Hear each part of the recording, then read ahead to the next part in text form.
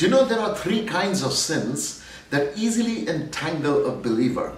You may not even notice it as a sin, but I want to draw your attention to what Bible talks about these things. First sin that Paul writes is written in book of Romans chapter 14 verse number 23. This is what Apostle Paul says. He says, whatever is not of faith is sin. Think with me. Whatever is not of faith. Sometimes we live our life in fear. Sometimes we just live it in doubt. And sometimes we are so scared that we don't even do what we need to do. My friend, the Bible says whatever is not of faith is sin. So take a pause and think, all the activities that you are involved in, is it in accordance to the faith? Is the root of everything that you're doing is based out of faith?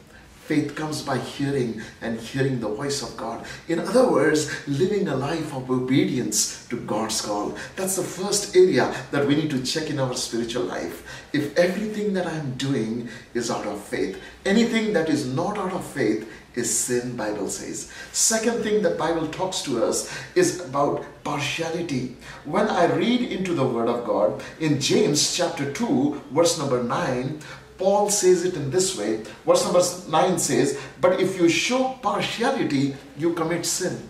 Think with me. It's so easy sometimes in our homes, in our relationships, in day-to-day life, we show partiality. We are partial towards people whom we like or who agree with what we have to say. But Bible is saying if we show partiality, especially among poor and the rich, especially among educated and uneducated, among the wealthy or healthy and the sick, you know, Bible is saying do not show partiality to anyone. Why? Because all human beings are created in image and likeness of God. For all of them, the crown of life has been put upon them, and we need to look to them as God looks at them. Precious in the sight of Jesus Christ, worth dying for. And so don't show partiality in whatever you're doing. And the third area that Bible talks about is subtle. It is found in James chapter 4 verse number 17. The Bible says, he who knows how to do good and does not do good, for him that is sin. Think with me.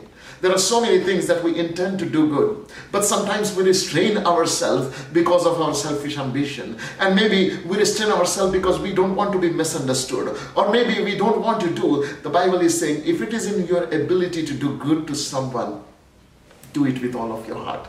Because if we know how to do good and if we don't do it, that is the sin of New Testament. The Bible says in James 4:17, he who knows how to do good and does not do good, for him that is sin. So check out, how do you live your life? Are you living in partiality?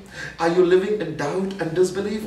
Or are you living a life where you know how to do good, but you don't do it? So check it out and live in accordance to the will and the word of God. May God bless you.